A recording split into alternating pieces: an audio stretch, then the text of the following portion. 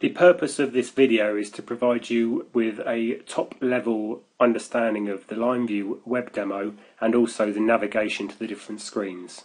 So on this screen here we've got a factory overview, which the site summary is at the bottom and then the two production lines within the site are above it.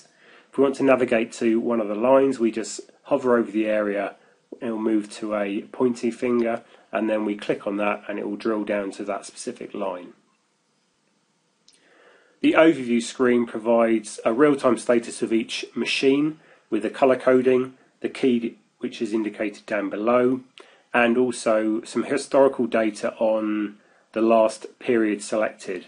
Current period selected is the last hour, and if we move to the time entry we're able to select different time periods on the different options. For the purpose of this I'm going to select 2 hours, enter calculate, and then receive that data. All data from that period forward will be for the 2 hour period. We can also see that there is a performance data here and we're currently running at 76% OEE.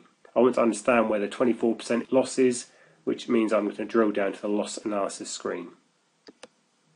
The loss analysis screen provides us causal loss against the critical machine, and it looks at speeds, planned downtime, loss conditions, which include breakdowns and minor stops, and also rejects. It's possible to change the display from a sequential order to a Pareto order. In order to understand better where these losses are, we can look at the timeline in the status screen. We're now looking at the same 2 hour period, and the 2 hours is the duration of the trend, and each of the machines is displayed on the left hand side. We're able to select machine speeds, which will be displayed below, toggling them on and off, and we know that all the losses on this screen, the white blocks are the loss against the critical machine, and this yellow planned downtime section here is representing a small asset care stop. To drill down further and understand what happened on the individual machine, we click on the machine and then we are presented with a machine screen which provides us fault analysis and specific machine data.